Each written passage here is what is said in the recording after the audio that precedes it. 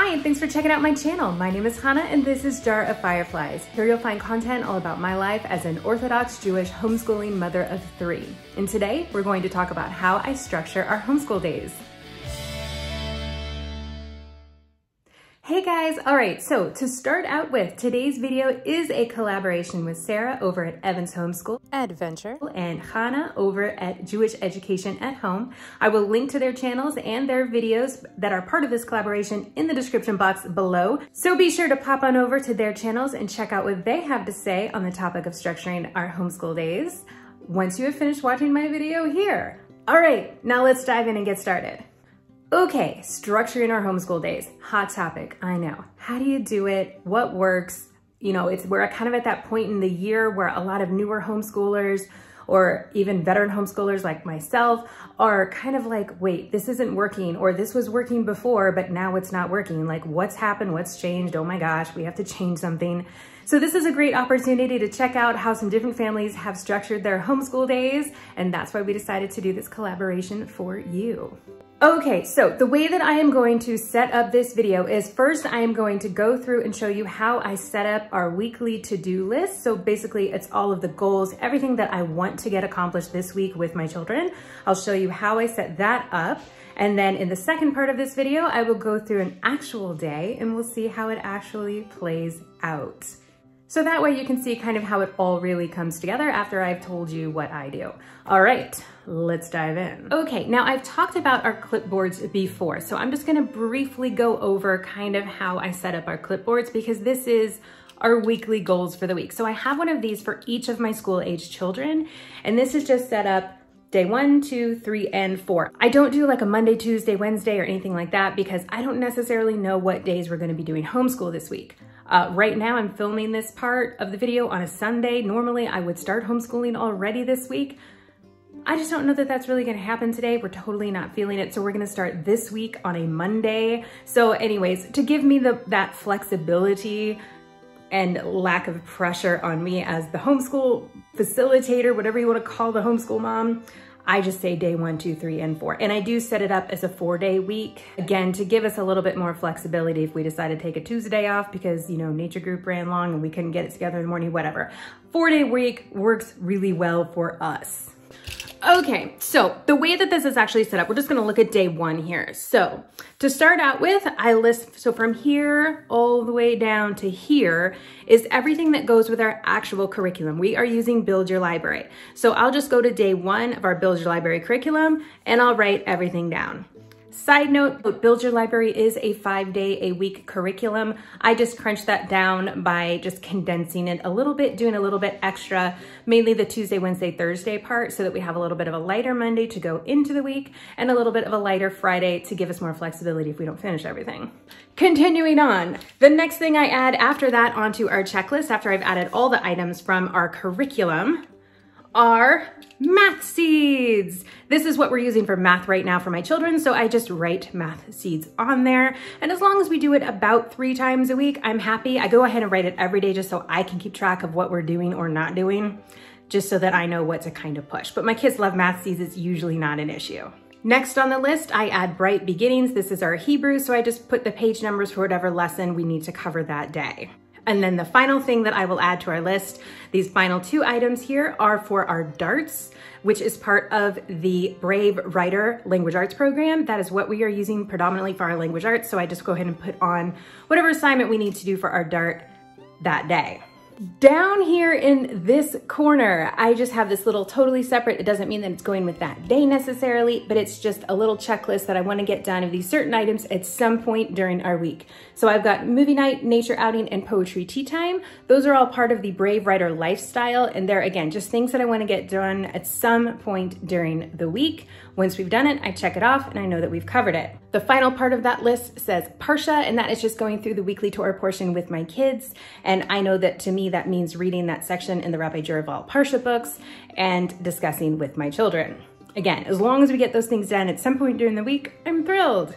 The final thing that I have down here is what we're working on for our big month-long writing project, which is also part of the Brave Writer Language Arts program. So I just put down here at the bottom what I want to do this week for that particular month-long writing project that we're working on.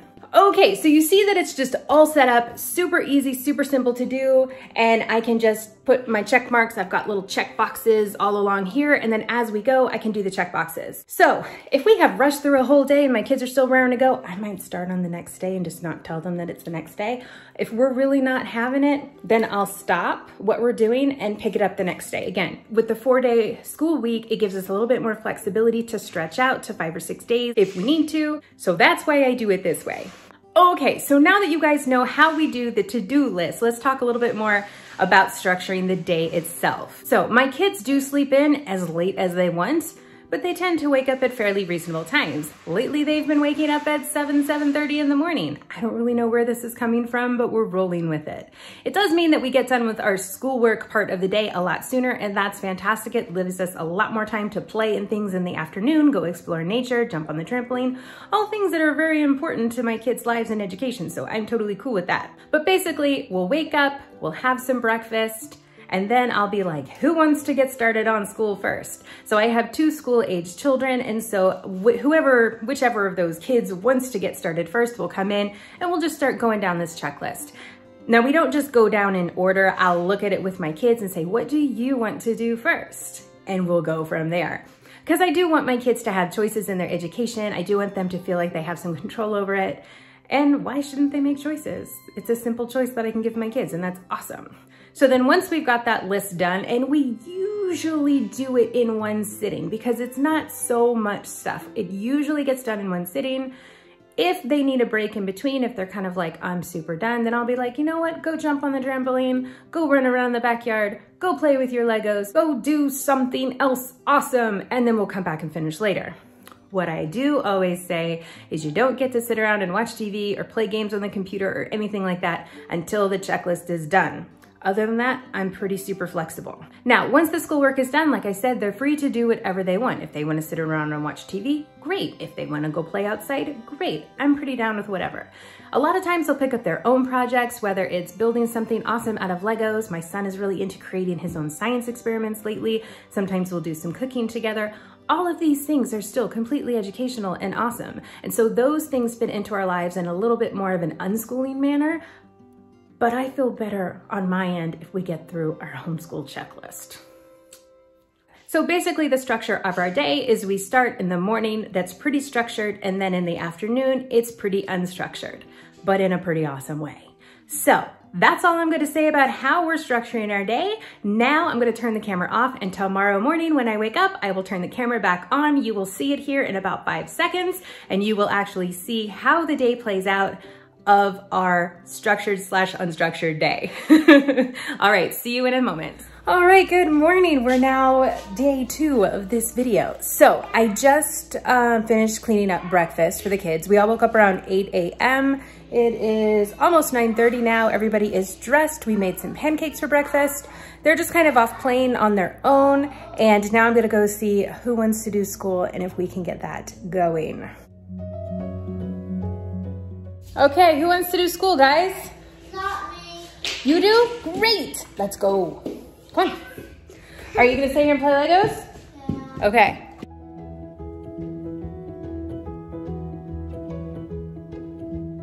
Okay, so the first thing that I'm doing is I'm grabbing my daughter's clipboard with all of her assignments set up just the same way as my son's. And one thing I can go ahead and mark off is that we did a nature outing yesterday, so I can go ahead and mark that one off. And now I can just go to her day 1 and gather all of the books and materials that we need for that, which they're pretty much all just stacked over here. And I just need to grab the ones that we need for today and set them out in front of her for her to choose.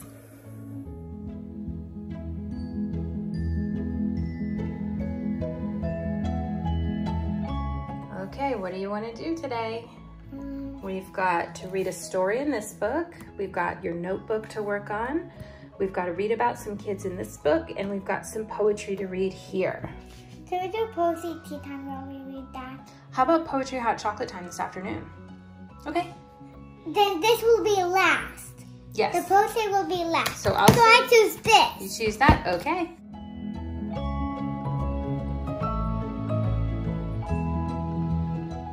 So my daughter got to work on her language arts notebook. This is one of her favorite things, so she often chooses to do a notebook first. And then when we were finished with that, I set out her books again. She made another choice, and we started to work on that one.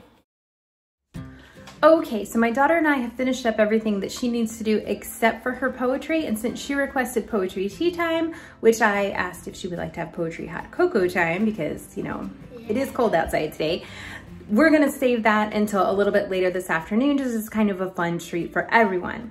So what we're doing now is my son just came in and conveniently asked if he could start school, so that was lucky. So I gathered all of his books together that he needs to go through today, grabbed his clipboard and went ahead and marked off his nature time that we did yesterday, and also that we have read this section of the Prairie Thief already because we got way ahead on Prairie Thief weeks ago. And yeah, now we can just kind of get started on his list. So you can see my son here flipping through his pile of workbooks and books and everything to choose what he'd like to do first. And once he made a choice, we went ahead and started working on that together.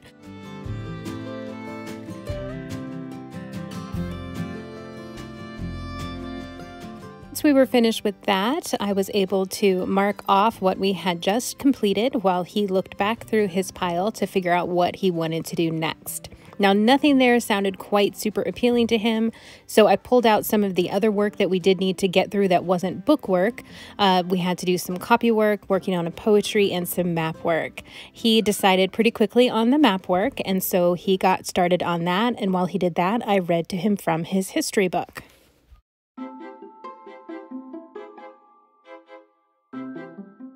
Okay, so my son is working on some copy work right now. We've gotten through most of his school, which is fantastic. We just have a few more things to do left.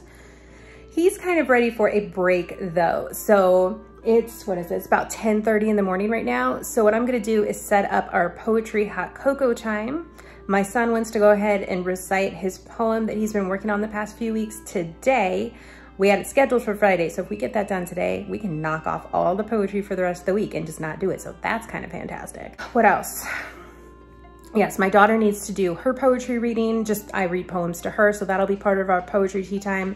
And yeah, that's kind of what we're doing. So I'm just gonna set up our poetry tea time, which is poetry hot cocoa time today because it is cold out and we have hot cocoa, whipped cream, marshmallows, and things like that. Okay, so while my son's working on his copy work, I'm gonna do that. That'll give us a nice little break, and hopefully we can jump in, finish the last few things of school, and be done with school in time to start making lunch.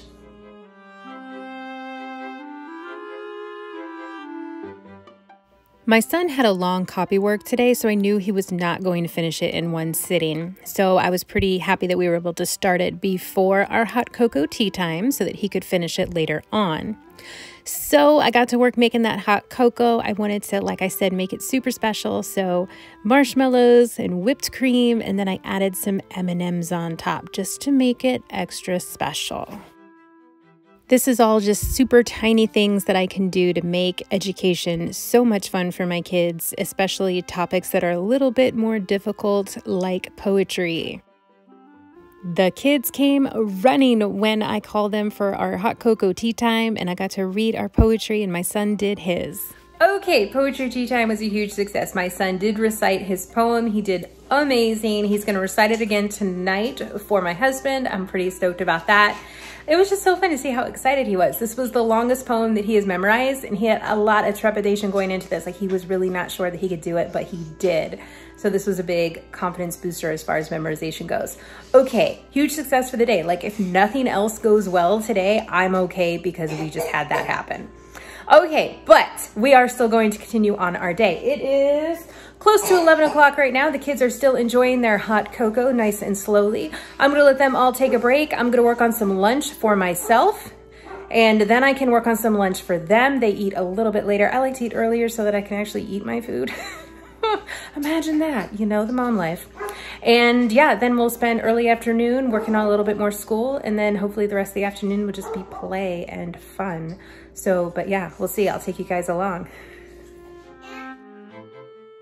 Why, yes, I did involve candy in copy work. I will touch on that more here in just a moment.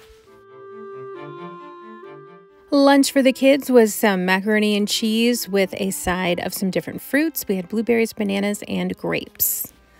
Okay, so the kids are in there having lunch. While I was making lunch, my son finished up his copy work. We had to do a little bit of bribery there with some M&Ms. Though I don't totally look at it as bribery because let's be honest, we're really just adding some enchantment. We're growing the love for handwriting by incorporating M&Ms. That's my story and I'm sticking to it. While that was going, I also got in a little bit of laundry. The little kids were playing outside or watching TV, just kind of a little bit of back and forth. So anyways, everybody is eating right now and they're also listening to an audiobook on Audible while they are enjoying their food. So that's also educational. What do we have left for school? Let's go check our sheets and see kind of where we're at with that on the clipboards. Okay. Some lights on. This room is dark. Okay. So my daughter just has math seeds, which we may or may not actually get to today. It depends on kind of how she feels. Like I said, I put that every day on our sheets, and as long as we get to it a few times a week, I'm pretty cool. And for my son, we need to do Hebrew, also the math seeds, which again, if we don't get to, not a big deal, and read 2 chapters in our current book. So my first thought was to go and start reading that novel to them while they're having lunch, but my son is listening to the audiobook. They're all listening to the audiobook, so I'm gonna let them do that, and we'll finish this stuff up after lunch. Okay, so that's where we're at right now. I'll check back with you when we go back to doing some school here in a minute after they finish eating. So shortly after lunch, my son came out to the living room because he wanted to play Legos. So I brought out his literature selection, which was what we had left to do for his school, and asked him if now would be a good time to do it. He said, absolutely, so I opened it up to start reading. Now, it may look like he wasn't paying attention over there, but I know that he was because he kept looking up and asking questions or laughing at funny parts and things like that. Had he not reacted or asked any questions while I was reading, I would have simply asked him a reading comprehension question like, hey, what did I just read? Or what happened in that last chapter? Just so that I know that he is paying attention to what we are doing. Okay, so we just finished that reading part for my son. So the only thing left that he needs to do is his Hebrew. And maybe we'll put that off till tomorrow. I don't know. Maybe he'll do it later on when my husband comes home. My husband is a native Hebrew speaker, so he's definitely better at that than I am, but we shall see. We did get ahead in poetry because instead of him having to work on memorizing his poem all this week long, he recited it from memory today and he'll do it again later. And we also got ahead on the novel that we're reading for our Build Your Library curriculum. So that gives us a little extra leeway time tomorrow as well. Oh, and we also got ahead a little bit on our DART for language arts. What we covered today was very light, and so I just kind of looked ahead and we covered that too. So it is now about 1:30 in the afternoon, and my oldest son is alternating between Legos and a sticker book that he has where you put the stickers on the number and it creates like a mosaic picture. It's pretty cool. It was a gift from a friend. And the younger two are alternating between playing outside and watching some TV. I am running around continuing to do just a little laundry here and there. I've got a bathroom to clean this afternoon, been washing the dishes, things like that. So yeah, I'm just gonna kind of keep piddling around doing my stuff, and then I'm gonna work on editing a video. But yeah, that's all I wanted to go ahead and put into this video, just really focusing on that homeschool aspect of our day and kind of how that actually plays out versus how I plan on structuring it. So that is that. So while I've got you guys here though real quick, I wanted to give you a heads up that I am not going to be posting a video next Thursday. Next Thursday is Thanksgiving here in the United States of America.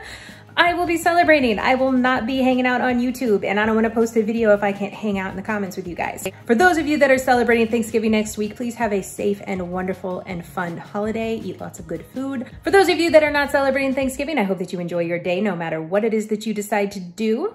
So on that note, I will call this video a close. Don't forget to pop over and visit Sarah over at Evan's Homeschool Adventure and Chana over at Jewish Education at Home to see how they structured their day and how that all plays out with them. Remember to share a little love over there, give them some thumbs up and some comments. Please do the same here. I would love to have that from you guys. That thumbs up really helps me out a lot. It's just a tiny thing that you can do. And be sure to drop me a comment below. Let me know what you think of how we structure our days. And let me know how you structure your days, no matter what you've got going on in life. I would love to get to know you better, so let's get that conversation going down there in the comments section. All right, I hope you all have a great rest of your day, and I will see you in my next upload.